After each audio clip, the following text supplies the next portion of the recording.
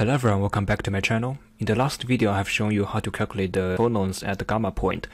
However, if you want to calculate the phonon dispersion or the phonon density of state, you need to use some external software than VASP. One software that is quite good is called phonopy, based on Python.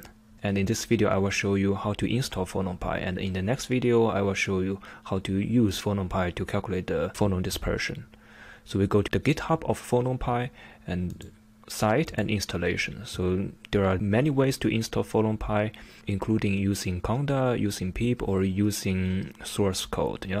But I think the best way, as they recommended, is this one: minimum steps to install and use phonopy via conda. And in principle you can also use just this line here, but I would suggest that you follow those three lines here, because it creates a conda environment that does not interfere with other Python existing environments.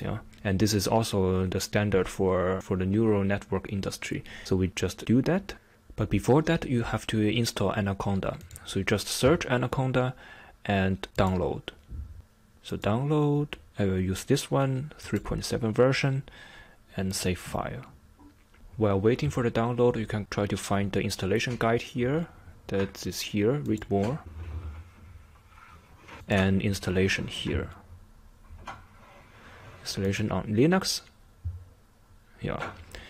Since I'm using Ubuntu, and Ubuntu originates from Debian, so what you need to do is to run this line of code to get all of the libraries that are needed. Go to the terminal, and then sudo run this line of code here. And yes. It seems that most of the things are already installed. Just need something a little bit more, and then we are finished. Now we use this line of code here. The download is finished. We just run this line of code here to install Anaconda. Press continue. You have to read through the license terms and then write yes. And we want to choose another folder here, and it starts to install.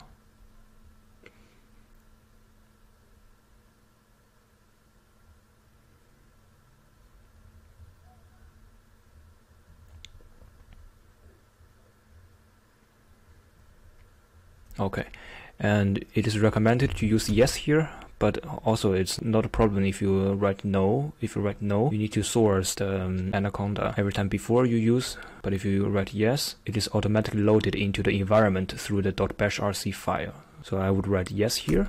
Okay, because it is written in the .bashrc file, we need to source it. Bashrc file here. Okay, and you see that there's a base here, which means that Anaconda is actually activated. And then the second step is to install phonopy. So we first run this line of code here. And yes.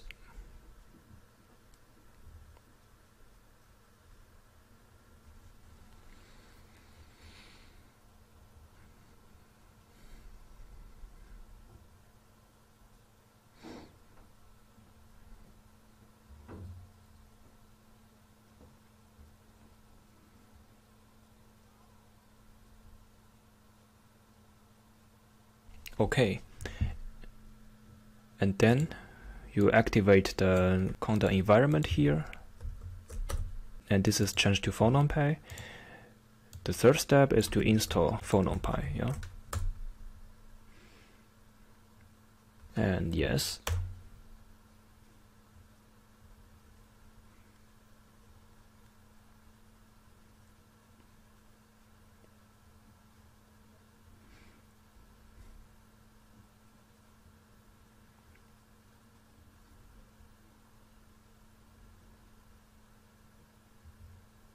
Okay, now it's very simple.